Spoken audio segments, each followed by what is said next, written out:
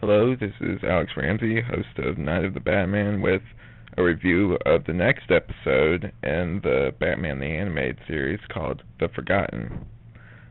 Now, before I start, let me again just have like a little brief talk about just like the general idea of this episode. It's similar to the last one in one way, in that the villain in it is not really the focal point of it. He's just he's a villain and he does his function. He's not a great villain. He's just there just to sort of get the ball rolling like the last one was.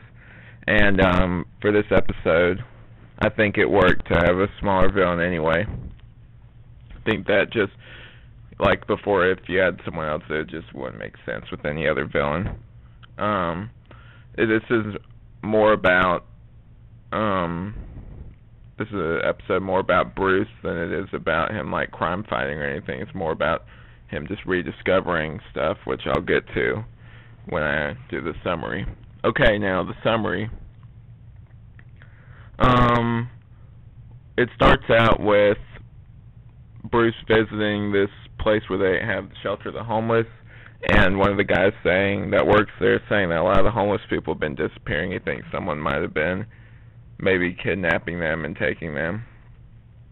So Bruce goes and investigates and gets beaten up pretty badly and loses his memory. Before he loses his memory, though, he puts on a disguise so that he can blend in. And when he comes to later on, he doesn't remember anything. He meets two other guys, and they have to do work with a bunch of other homeless people there. And basically, the whole episode is him just rediscovering who he is, which is really cool. I mean, that's cooler than it actually sounds. I'll get to that and like the pros and cons of why that's so cool. Okay, the pros.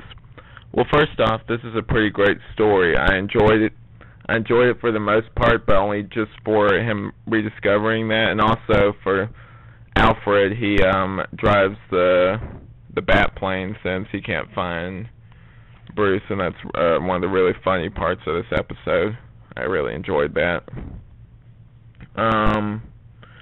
But yeah, there's this one particular scene I really like where Bruce has this nightmare where he's in this room full of mirrors and he sees the reflection of his actual self, and it starts laughing at him and turns into the Joker and grabs him, and they fall into like the depths of like the city, which I thought was really cool and just like a really cool effect. And he has other flashbacks about his parents' death and everything.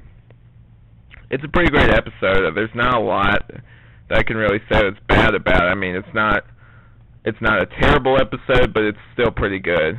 I mean, it's not the greatest episode. I guess I could say that. Okay, cons.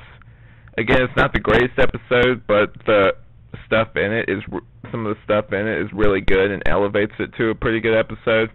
But don't get me wrong, it's not the best episode of the series. It's just an enjoyable episode.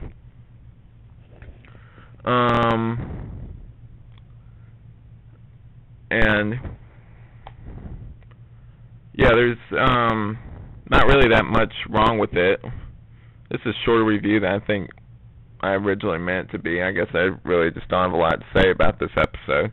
I mean, it's a good episode. It's just it's not that deep, I guess. So if I were to rate it on my 5-point system, I'd give it like a 3 out of 5, which means it's pretty good. There's good story, good just like segments in it that make it a good episode. I guess that's about it. Yeah, that's about it. So I hope you enjoyed this.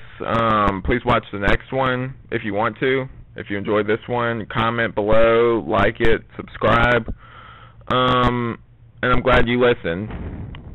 I'll be here next week with next week, probably in a while.